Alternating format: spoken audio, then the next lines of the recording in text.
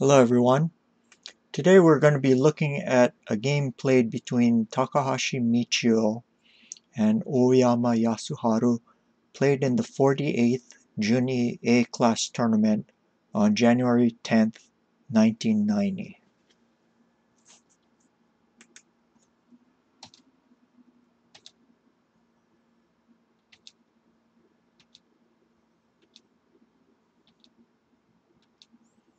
Oyama chooses a Nakabisha rather than fourth file rook, which is the opening he was most famous for. If you study modern games, the great majority of the Nakabisha are with the pawn on 5-5, but here, as black has already played 5-6 pawn earlier, it can only go to 5-4. This was the way most were played back then. Let me show you what I mean by that. Like this.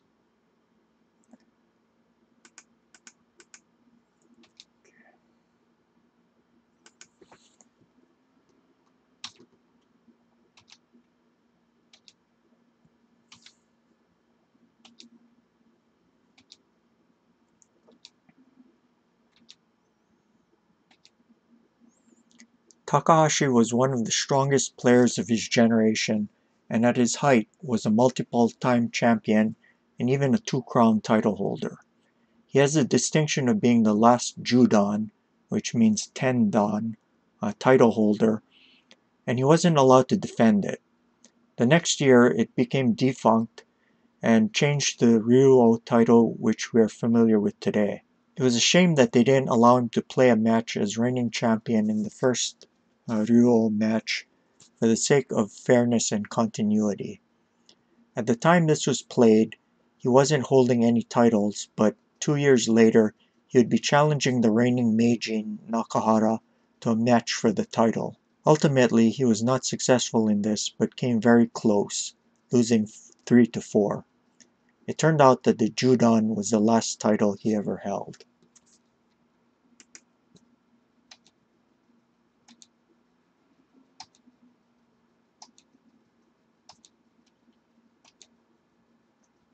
The silver is well placed for attack and defense, not blocking the bishop's diagonal like it would be on 6-6, and supporting a possible push on the fifth file or to harass the bishop.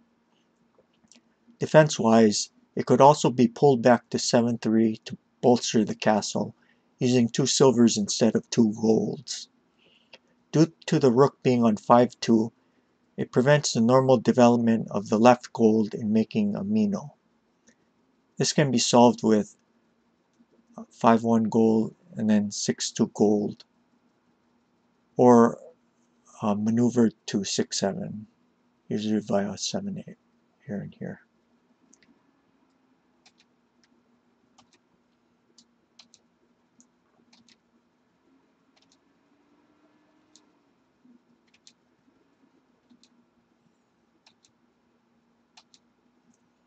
Takahashi was well known for playing solidly, sometimes using 4-piece castles, then aiming for light sabaki, something necessary when a castle is so solid. Stylistically and being great at defense, he had similarities to Morishita, though maybe in sporting terms Takahashi was stronger.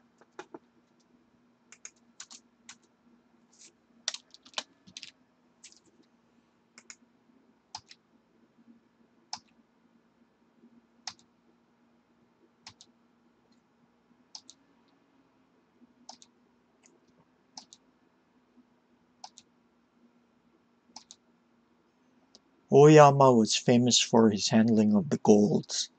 Usually golds are associated with being part of the castle, but here it takes the place of a silver. It's definitely not often played against the Anaguma either then or now. Aiming to trade off pawns on the file, then develop the knight behind the rook.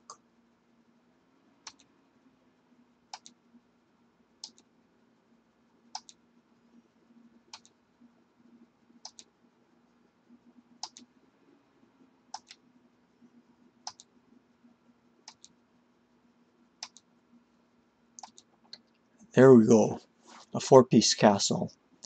Takahashi got what he wanted out of the opening and stands better. He has a pawn in hand and developed his right side knight.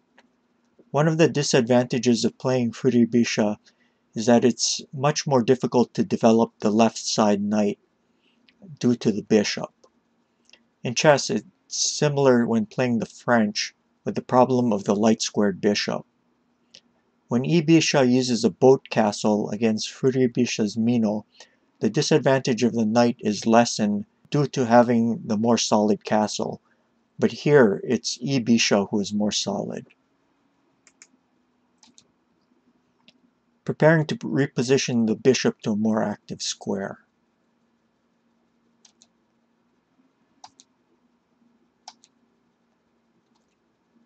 Pinning the bishop. Aiming at the rook.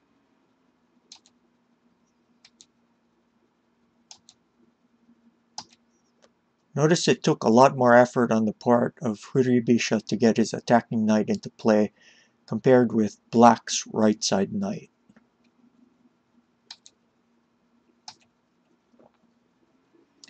Now here, Takahashi had a very strong move, 3-2 pawn, giving him an advantage.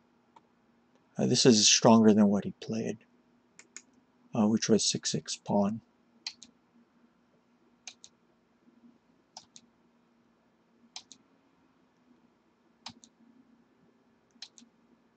Moving the gold closer to the king so it will be more useful when the fighting starts. And now again, Takahashi had the light Tetsuji 3-2 pawn. And if 6-3 gold,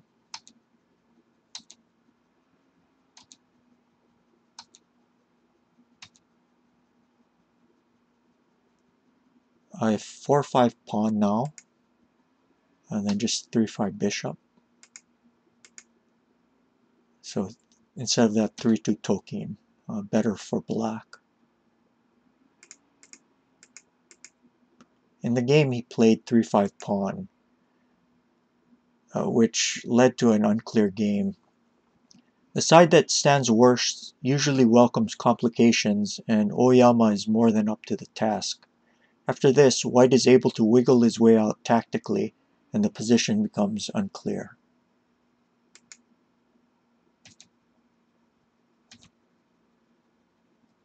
And now if 3-4 pawn, then he takes the knight without promoting.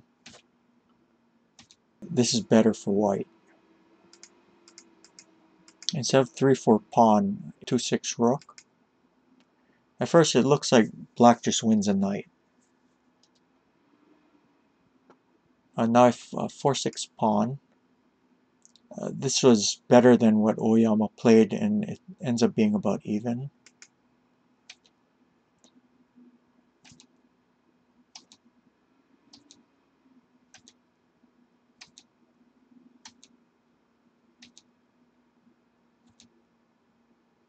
Played 6-5 pawn.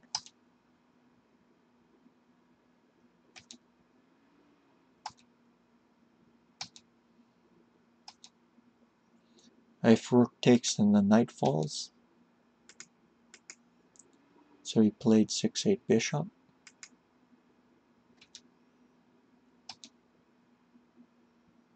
And now if 2-3 rook, this is about even. He played 5-5 bishop instead. And now if 3-4 pawn, this is a little better for black.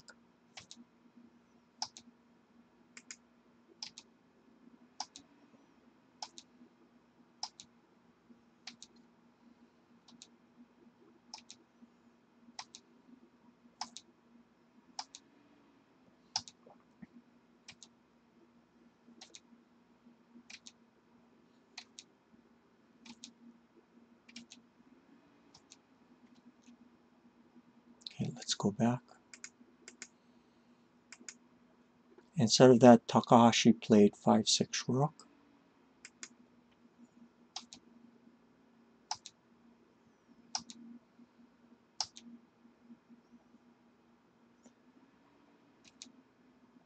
Instead of this, 6-6 knight was also possible. But he played 5-4 pawn. So this is a little better for white.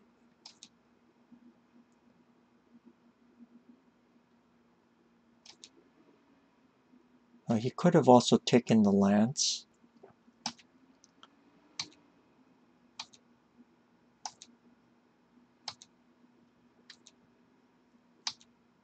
Stopping the token from being made.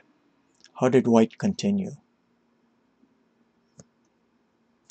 Promoted the pawn. Nope, it didn't stop it. Because after he takes, he just drops behind the pawn. One of the big differences between chess and shogi that gives chess-type games much of their distinctive flavor are the pawns. In chess, pawns can block each other and form interlocking chains, whereas in shogi, due to pawn movement and drops, situations are much more fluid.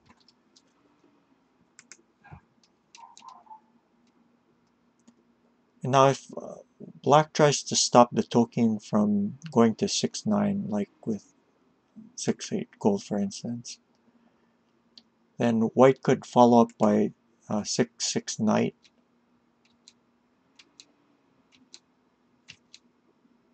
like this, or he could play 5-6 pawn, and then 6-6 knight. Both are good for white. So in the game, he played 4-3 token. And now if 5-6 knight, this was stronger than what Takahashi plays as it goes into a semi. Instead of taking the token, it's 6-4 pawn.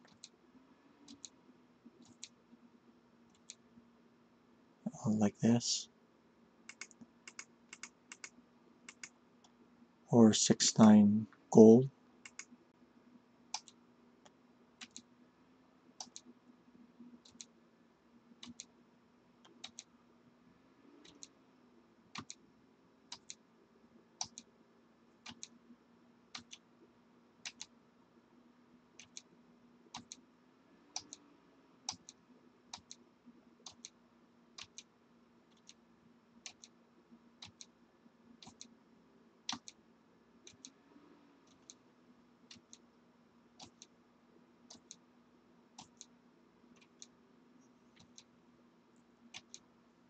This is a little better for white. Notice in this variation, because it was a semi, black was getting a lot of counterplay. Compare that to what happened in the game. I played 4-4 horse.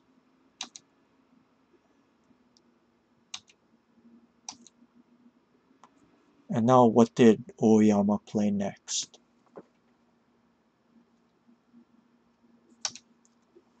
5-4 gold drop. This strikes me as a very Oyama-like move. It's difficult to play moves like this because they don't directly attack the king, and it isn't so close to white's own king, and the gold could end up easily becoming a target later on. The main aspect is that it slows down black's attack by pushing the attacking horse away and creating thickness. After doing this, both golds also work well on the board, as we will see.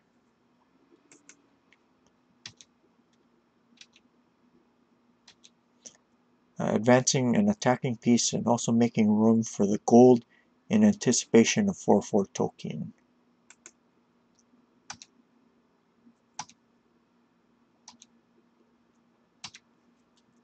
The gold that began its journey on 4-1, then to 5-2, 4-3, 5-3, and 6-4 finally falls from the board, but his place is filled by his comrade in arms, who takes up the banner in his stead.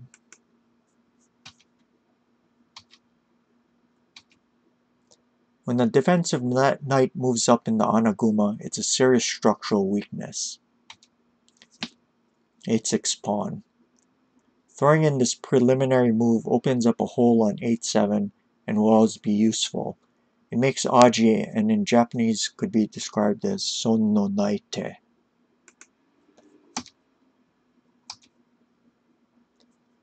Now if 2-7 pawn is to stop the rook from promoting, then 7-6 rook.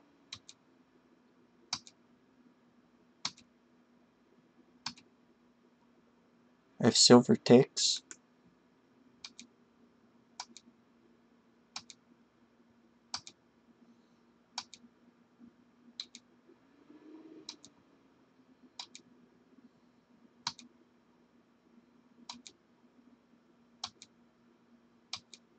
this is winning for white.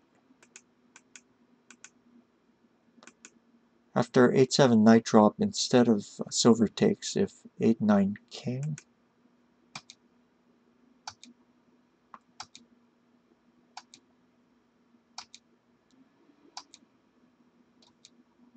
winning for white. In the game, instead of 2-7 pawn, Takahashi played 5-4 Tokien.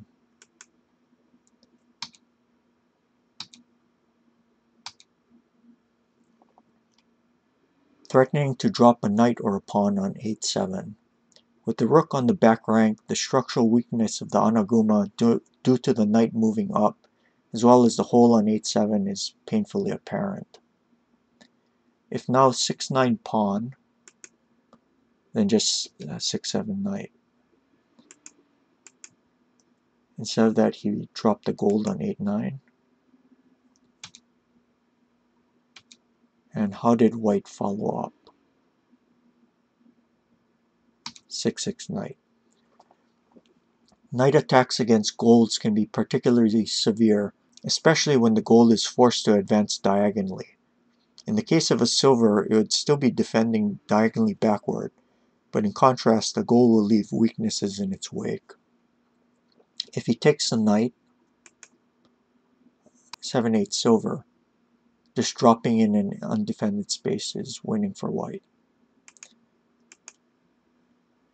Instead of that, he played 8-5 knight.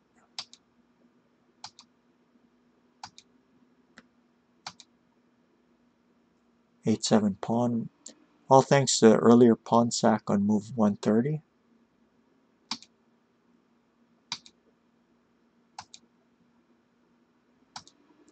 Calmly building up strength before the final thrust.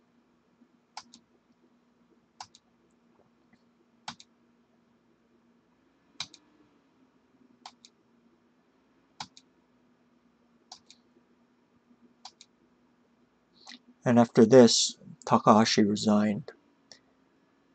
If the rook takes,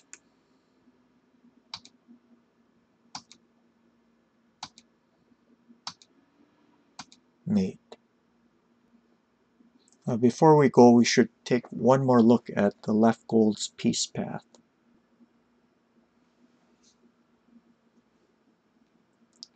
So from 4-1 to 5-2 to 4-3 to 5-3 and then finally to 6-4.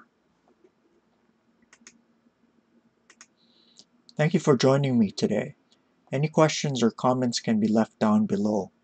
If you learned something from this, please give the video a like, remember to subscribe, and let others know about this channel.